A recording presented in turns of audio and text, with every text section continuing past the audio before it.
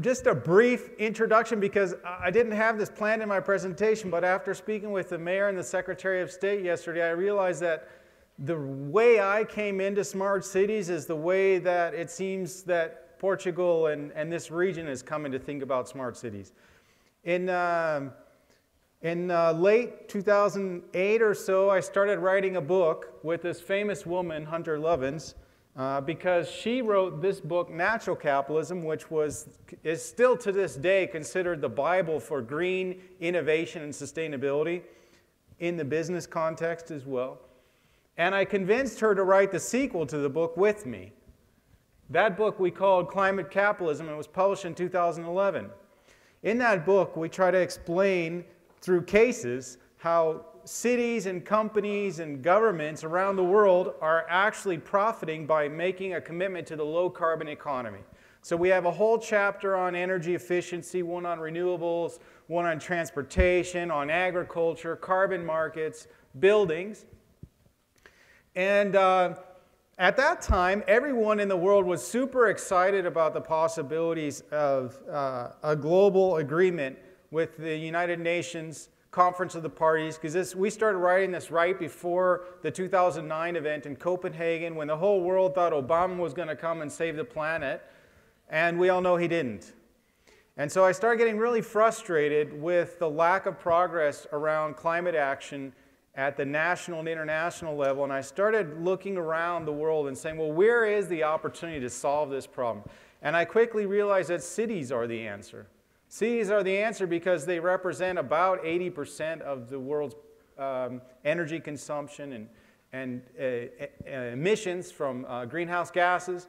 So they also are, as we all know and has been discussed earlier, there's a big trend in migration into city centers. And mayors, even in smaller regions like this one, have a lot more authority and responsibility to make decisions at an urban territory scale. And also, they're much closer to the voters, to the citizens, compared to other levels of government. So I became really interested in the idea of cities being part of the solution to the climate change crisis. That was part of the reason I came into the smart cities. Another one is I had a couple of my entrepreneurial ventures between 2005 and 2012. The two at the top particularly, well, actually, they all were green ventures. But the two at the top were actually really smart cities projects, but it was before we called them smart cities. The one on the right was called Visible Strategies. It was a software service that helped cities track and monitor their sustainability performance. And then the one on the left was a mobile app company we developed to allow citizens traveling to or living in a city to find the nearest green businesses to where they were. And they could rate them and interact with them and choose to invest or buy products and services from companies that shared their values. So the combination of all these things made me realize that cities were where I needed to look. So as Victor mentioned, I'm a researcher as well. I'm an academic. I'm a professor and director of innovation at a university in Chile right now, Universidad de Desarrollo. And I study entrepreneurship, sustainability, and smart cities. That's really my job. So I spend I dedicate the majority of my life now to studying cities. I've also lived in a lot of cities. I've lived in Copenhagen and Madrid and Vancouver and Denver and Buenos Aires, and I now live in Santiago. And this immersion that I have from living in these cities really opens my eyes to what the opportunities are. It also allows me to interact with local politicians and citizens to understand how innovation is happening in different cities and to learn from failures and successes across the world. This study recently came out. It's very interesting. I know you can't read the details. It's not the point. They did this. It's another kind of wheel. But they did this study. These authors up here, academics, did a study over the last 100 years. What are the ways people have been thinking about future cities?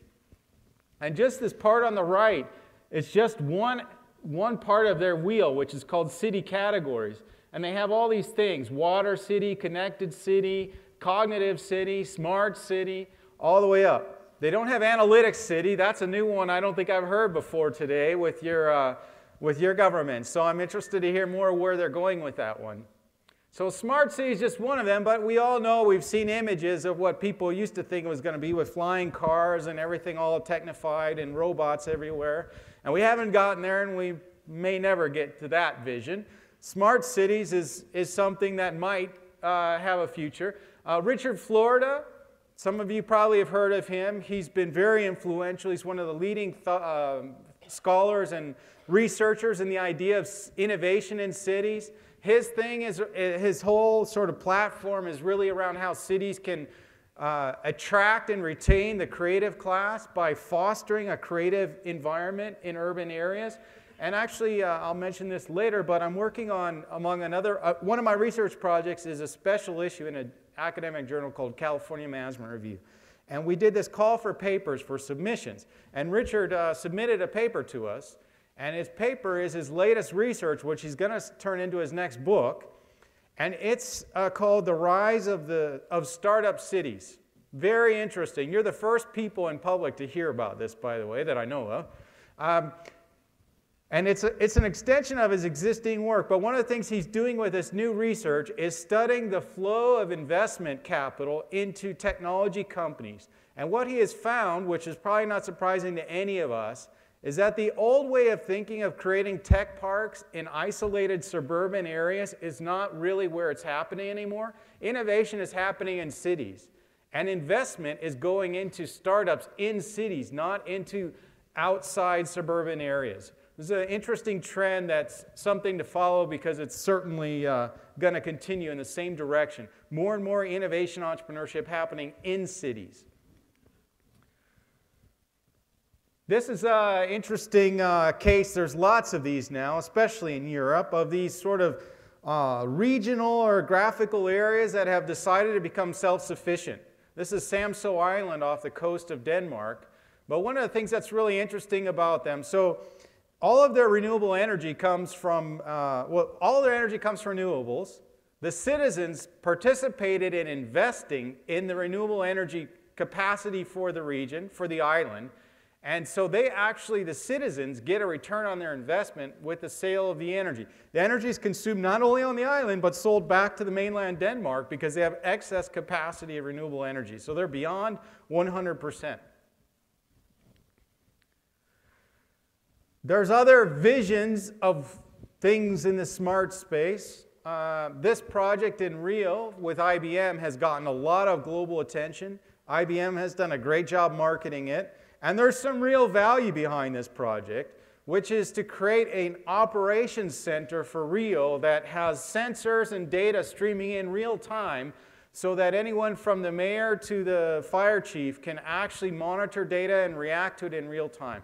There's some really good success stories of how this has helped. For example, they have humidity sensors in the hillsides in the favelas in Rio that allow them to predict when there could be a mudslide that historically resulted in a lot of death and injury to local residents in these poorer communities, and they're able to minimize the impact of that now with this kind of technology. But this kind of technology has also gotten a lot of critique.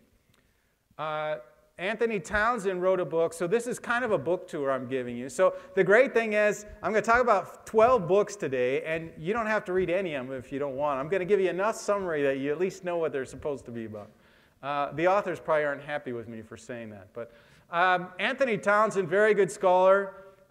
He's based in New York, and he wrote this book that came out last year called Smart Cities. And one of the big things he does, which is followed up by the next book I'm going to show, is criticize the very tech-centric, top-down thinking that a lot of the early stuff in smart cities was all about. And as we're hearing throughout the day today, and Pablo mentioned for sure, is that smart cities are way more than about technology. In fact, they're about territory, they're about citizens. And how might technology be used as an enabling tool to improve the quality of life of citizens? Smart cities need to be, anything any city does almost in any area should have the end goal of improving quality of life. If it doesn't do that, it probably doesn't add value. This book, it just came out, and by the way, these authors also submitted a paper to our special issue that's going to go forward. And they actually, they don't call it smart cities, but they're talking about smart cities. And they basically have three categories of cities. They call it Petropolis, which is a very fossil fuel-based, old way of thinking, lots of suburbs, lots of asphalt, lots of cars, way of thinking of cities, which still exists today, unfortunately.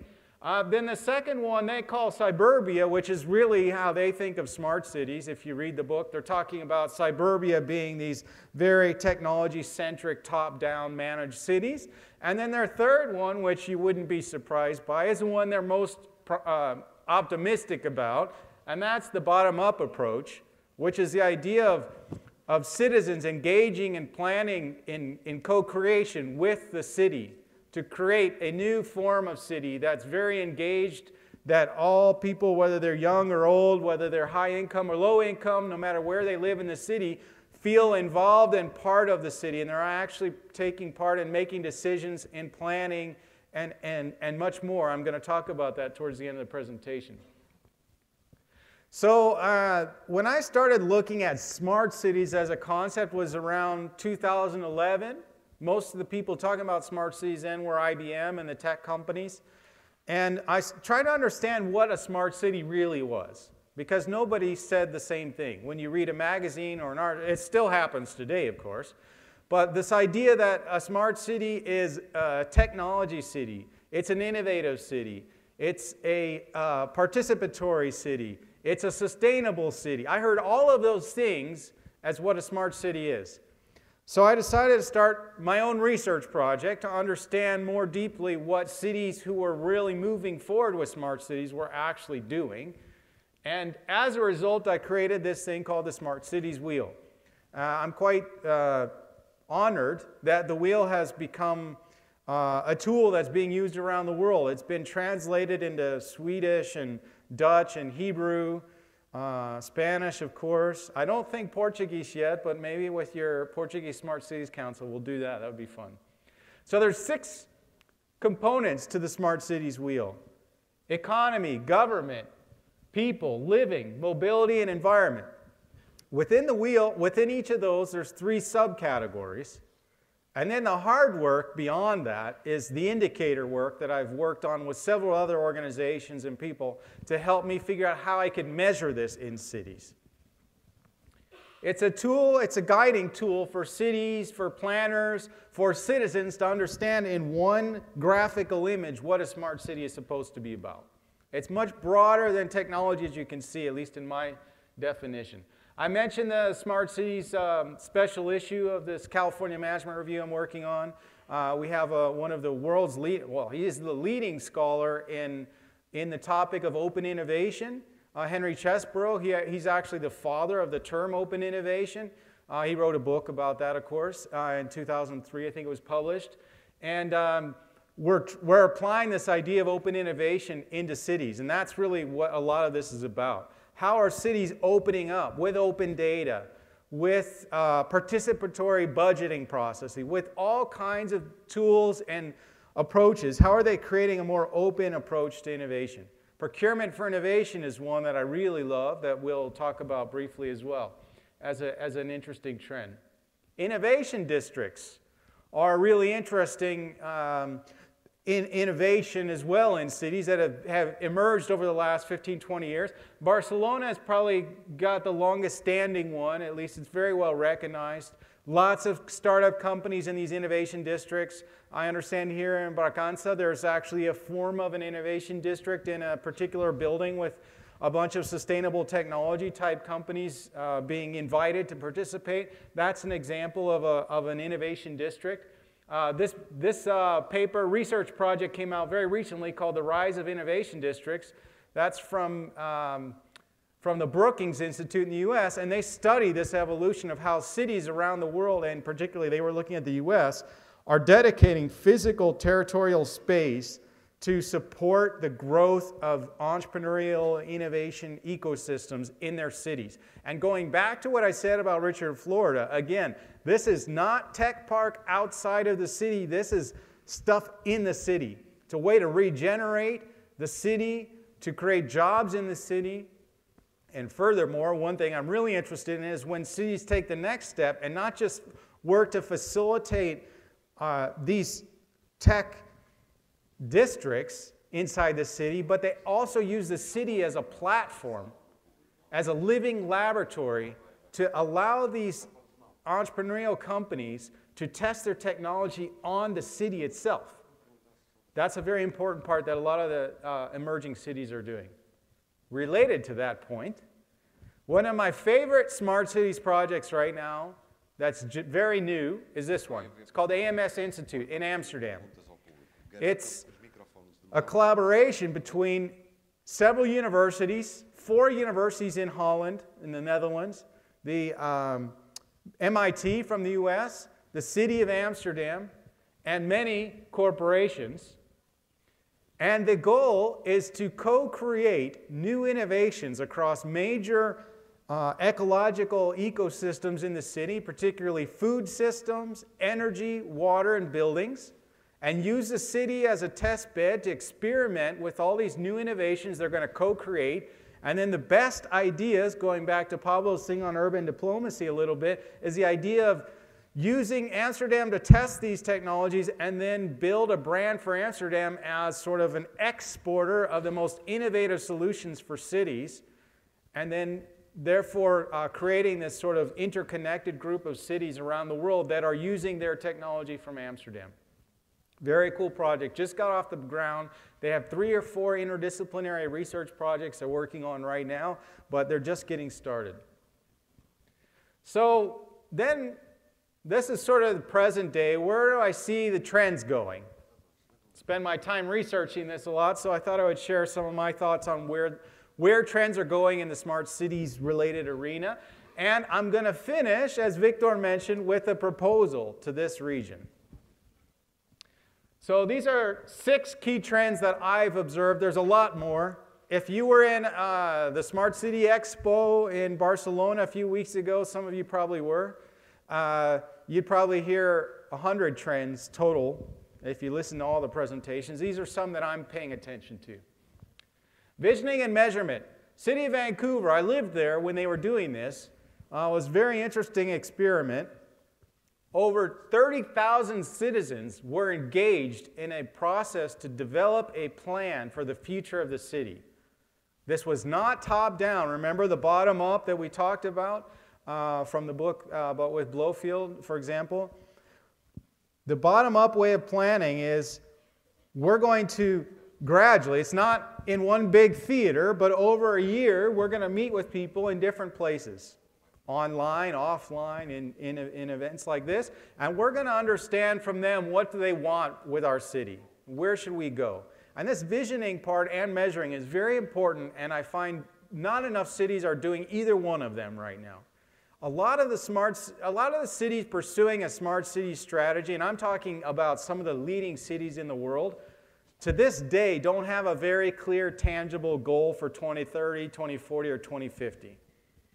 There's no way you can know what technologies you're going to be using then, but you could certainly create a north, an orientation. Where do we want to be? So what did Vancouver do with their citizens? Figure out where they want to be in 2020, which isn't that far away now, but they started that process 3 or 4 years ago. And their goal that the citizens co-created was, we want to be the greenest city in the world by 2020. Now, I don't think they're going to get there.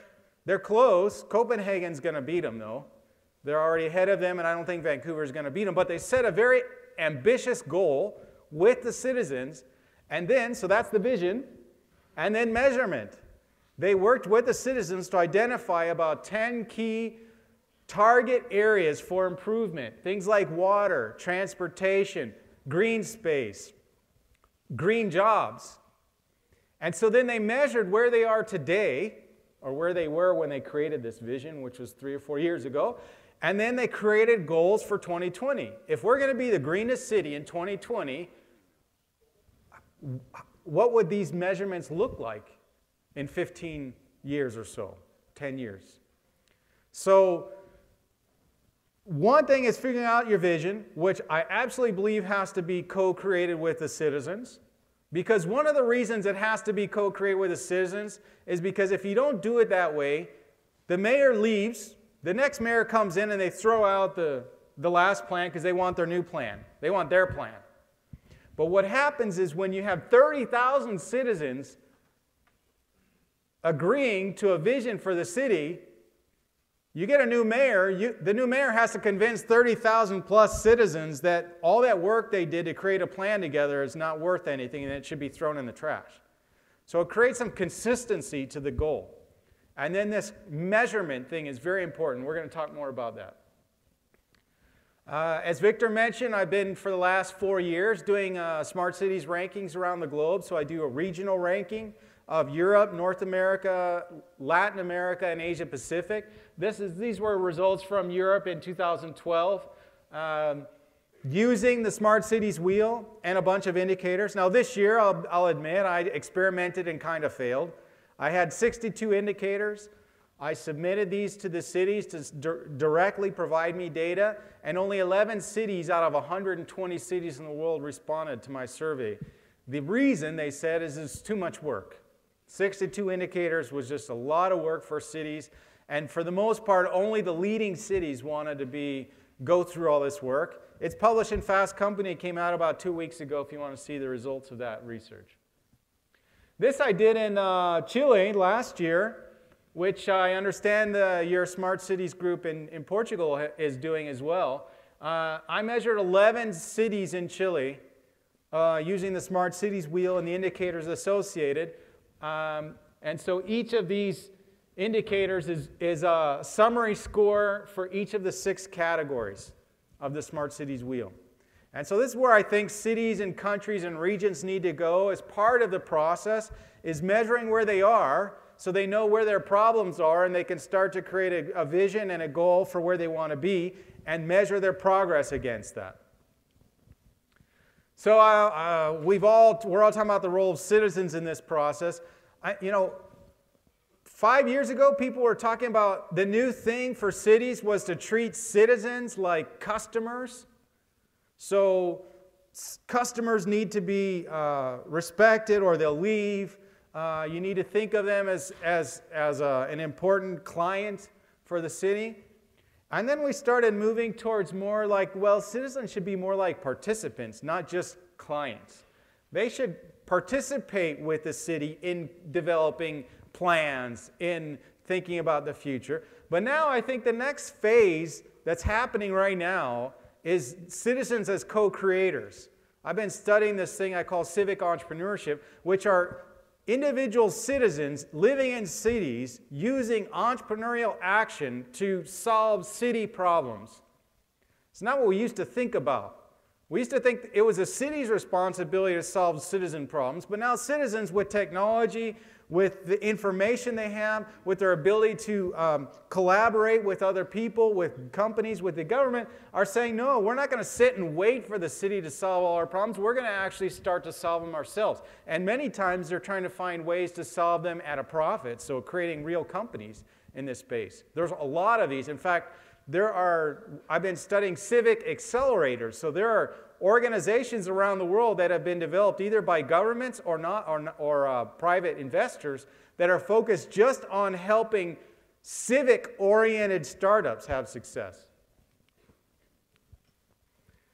One of the most impressive examples of citizen co-creation, in my opinion, is what they've done in Medellin. So I did a study probably 6 months ago comparing the transformation of Singapore and Medellin. 2 cities that over about 30 years went from developing world suffering, crime, poverty, dirty, to radically transformed to leading cities in their region. Difference? Singapore, very top down. Probably you all know if you chew gum and put it on the street in Singapore, you might go to jail.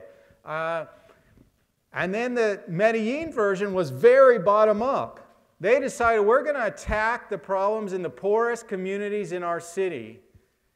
And if we can do that with citizens involved, we can transform our city in a very important way.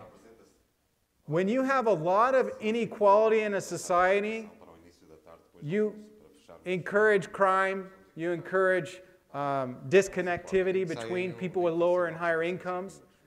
So if you can raise the lower income people up, you're going to improve the quality of life of everybody. And that was basically the Medellin strategy, but they co-created new solutions for the poorer communities. This is their famous Metrocable, which is a funicular that goes from the base of the city to the poorer neighborhoods in the hillsides. Very impressive project. They put the nicest library in the entire country of Colombia was put in one of the poorest neighborhoods in all of Colombia. That you don't see very often. Quality infrastructure in poor neighborhoods. Why is that so important? Yeah, it's amazing that local residents who are poor and normally don't have access to this kind of resources near them can go. That's awesome. Another thing that's great about it is just like the transport they developed, they didn't go cheap. I see, especially in developing countries, what you see in lower income neighborhoods is that they put the old technology and the old resources in the poorer neighborhoods. Hey, it's better than nothing. So like in Santiago where I live, it's common that in the nice parts of the city you have the nicer buses. The bad parts of the city have the old buses that the other part of the city used to have. That's not what they did in Medellin. They put better mobility infrastructure than existed anywhere else in the city. They put the nicest library in the whole country in one of the poorest neighborhoods in the whole city, in the city. So why does that matter? Is it created pride and community. And it also has brought wealthy people and tourists to poor neighborhoods in Medellin. I mean, so it's a radical transformation that they've done by co-creating solutions with lower income people. This is happening closer to where I live in Concepcion in Chile. An interesting project with the World Bank and the Ministry of Transportation.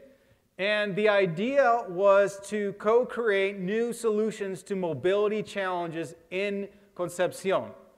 So they did this sort of crowdsourcing ideas, this open innovation idea. They did it over a series of months with open data, but also just with open ideas. And so people coming and pitching ideas to these different stakeholders. And then the World Bank is helping to fund pilot projects in these areas. One just kind of small example of the kind of thing that came out of this was some people, and this is why it's so important to co-create. Governments don't always recognize all the problems. So somebody recognized that sometimes when somebody has a heart problem and they live in a rural community, they don't have a direct address in a lot of the rural communities in Chile. They don't have a specific street address. It's like Lot 4, Region 7. And so the ambulance has always had a very hard time getting to those people. So they proposed a service that would facilitate the GPS coordination of the cell phone call that would be delivered straight to the ambulance while they're on the way to pick up these people. Good example why co-creation matters in cities, because they can solve real problems. I mentioned civic entrepreneurs. This is an area of real interest for me, and it's a real growing area of entrepreneurship in the world. That is, again, entrepreneurs looking to solve civic problems. So this guy, Nigel Jacob in Boston, co-founded this thing called the New Urban Mechanics, which is a city-sponsored initiative. It's a city-run initiative out of the mayor's office. What do? Entrepreneurs, civic entrepreneurs with ideas to solve certain city problems, present their ideas to this office. If the office likes it, they help incubate and accelerate the project, help them test their idea in a part of the city. If it works, they help them scale the idea in the city. And then they go one more step. They say, we're going to help you get access to other cities. So they've been creating a network of other cities that are interested in this model. And so if it works in Boston, we'll help you get access to the people in Philadelphia. I mentioned procurement for innovation. It's another area of interest to me, this public policy tools for supporting sustainable innovation. This is a paper I published earlier this year. in a journal called Technovation. And what we looked at were different policy tools that local governments can use to stimulate sustainable technology over the life of the technology. So that's the S curve there. And so when you're at the early stage and you don't have proof of concept yet, we suggest a procurement for innovation model. I'll explain in the next slide a little bit more what I mean by procurement for innovation. Then we say, as it's starting to get traction, that technology, you can use voluntary standards. So for example, Vancouver, in around 2001, 2002, was the first city in the world to require that all public buildings had to be built to a LEED Gold green building standard. That's a voluntary thing in the public sector. It was mandatory in the public sector and voluntary in the private. But what they did with this policy, besides transforming their buildings to be green, was they also helped to facilitate the growth of the green building industry in Vancouver, which to this day is one of the most active green building communities in the world. So they have architects, engineers that do energy modeling. They have product developers that make products with renewable energies or green products. So they've created a whole industry by encouraging greener development. And then you have regulation. So for example, in Barcelona, in 2001, they created the world's first solar thermal ordinance, which required that all buildings over a certain size had to have a percentage of their hot water heated with photovoltaic panels. Same idea, same result. Grows the local industry, the local expertise. That same ordinance was then adopted by 50 other cities in Spain and has been adopted throughout Europe. I don't know if there are any cities in Portugal, but there probably are. So here's a tangible example, going back to Barcelona, of procurement for innovation. They had 6 challenges that they used this platform called CityMart, which in itself is a civic venture. CityMart is a platform to connect cities with technology providers that are looking to solve sustainability or smart challenges in their city. So Barcelona, 6 challenges. They put a range for the budget, but they don't predetermine the outcome. They don't say we want these specifications in the solution. They say here's our problem. We want innovative solutions to our problem. They use this public platform that goes out to the world, and it allows them to create sort of a crowdsourced innovation for their challenges in their city. Very different way of thinking about procurement. Most cities are still thinking of procurement as we need 12 seats for this aisle right here, and this is the size because this is the width of the aisle. It's a different way of thinking. How can we use our procurement budget to facilitate innovation in how we do things in our city? I talked about innovation districts already. I think they're a very interesting part of the larger puzzle here. This is an example in Argentina. They used, in Buenos Aires, they have like 5 of these innovation districts with different focal areas. This is their tech district, but they have one for fashion, for example, because in Buenos Aires there's a lot of fashion businesses. And so they're using this concept to regenerate poorer parts of the city and bring investment into the city and encourage more entrepreneurial action. So this is sort of my final trend, which leads into a proposal for this region: sharing cities. We've heard some talk about Uber today. Airbnb is another example, but there's a lot more.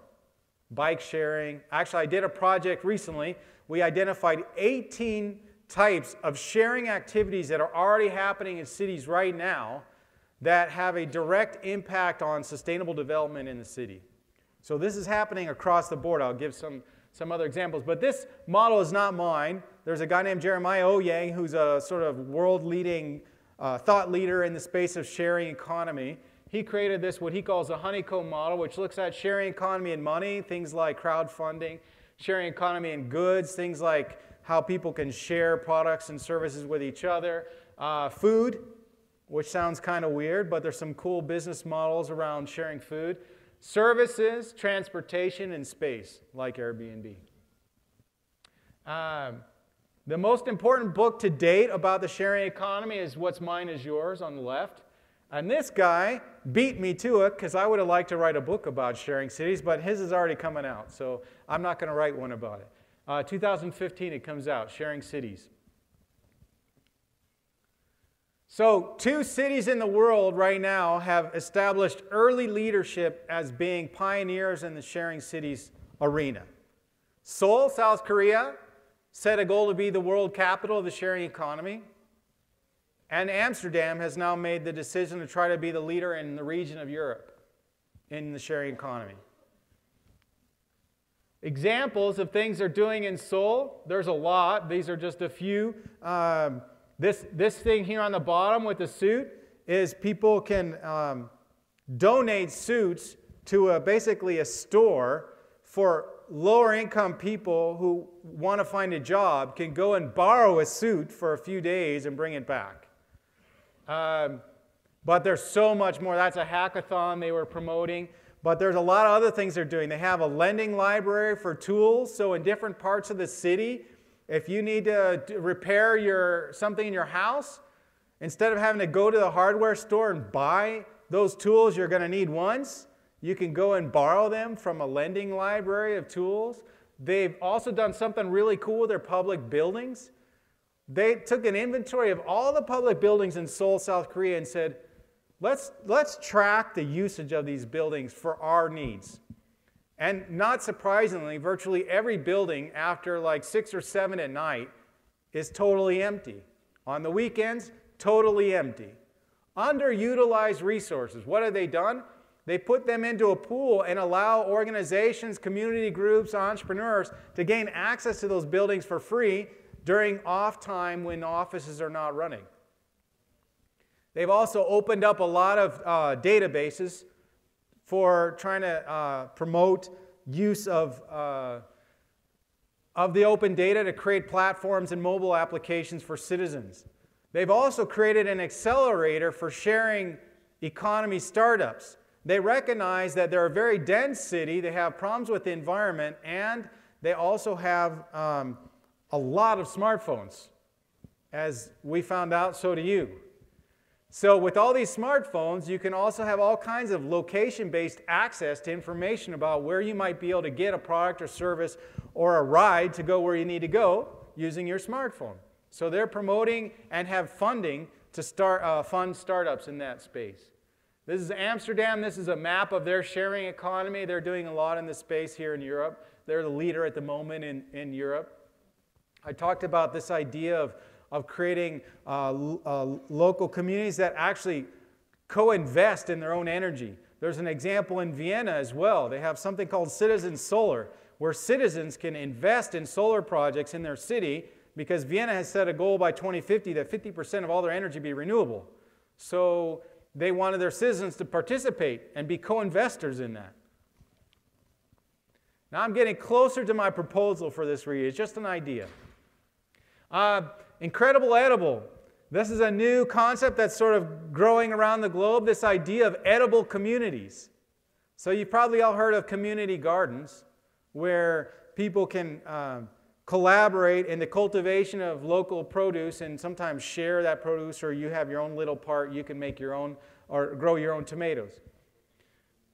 This edible communities idea has gone way further, and they try to create as much of the green space in a city to be edible as possible.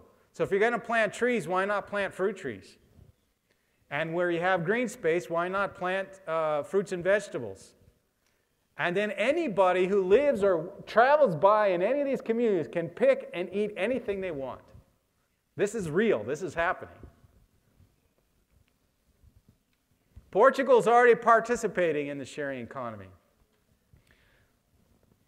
When I came here, I arrived in Oporto 2 days ago. And the day before, actually Victor said, "Hey Boyd, here's where Rob Adams is staying. Here's his hotel. Why don't you stay there?" I looked at it. It looked like a nice hotel, but I love the sharing economy. And so I said, I'm going to see what I can find on Airbnb. I know in a tourism event, this doesn't always go over very well, because if there are hotel operators in the room, they don't like hearing about Airbnb. We can talk about that. So I did a search, and here were some of the places available when I came. I ended up staying at that one right there, the top left one. Very nice. It was actually about 4 blocks from Rob's hotel. But there's more. This is Airbnb closer to where we are now. There are options here. You know, on Airbnb, you can rent a castle. You can rent anything. You can rent a bed, a couch, a house. So here, closer to our region, there are places available right now to stay at on Airbnb. This is another thing that's cool, and this really gets, I think, interesting for the region maybe. This organization called HelpX, there's a lot of these like that. They promote sort of a volunteer tourism where you as an individual can go, you can look on a map, say, I want to go to Australia. You click on Australia and you open up a map like this, which was my map for Portugal. And these are all opportunities where you can go and work for a few hours a day and not pay for your hotel. If you work even longer, you don't pay for your food. So, you see one right there. There it is. Terra dos Sonhos. I spoke with them by email. This is happening already in your community. So they're building an eco-lodge near here, and their idea is using this sharing economy concept to co-construct this eco-village with tourists that come through the region, and they can stay with them for 1 day or 20 days, and depending on how many hours a week, how many hours a day they work, they get at least free housing, and if they work longer, they get free food too. So here's my proposal. To date, there is not one sharing region in the world that's recognized. There's not a region in the world that has come out with a public plan to become the leading sharing region in the world. When you think about the value of sharing region in a community like where we are now, you think about being able to do more with less resources. You think about lower environmental impact. You think about giving access to lower income people services and products they wouldn't normally get. And you think about maybe creating a unique brand for a unique type of tourist that wants to experience firsthand and not just go and buy trinkets at a gift store, but they actually want to participate. And think about the pride you could have as a visitor saying, I helped co-create this lodge. And I'm going to tell more people about it. I'm going to tweet about that I helped create this. Look at that dome. I helped build that dome. So for me, for a region that wants to pursue sustainability, there's already some action happening in the sharing economy. Airbnb and HelpX are examples. I think it could be an interesting strategy that leverages technology, yes, platforms like HelpX, but also leverages a community spirit and creates an interesting dynamic. And again, it's not just for tourists. It could be community-based energy, like we talked about, like the Vienna example or Samso. So that's my proposal to you as something to think about. And now we're going to open it up for a few questions. Thank you.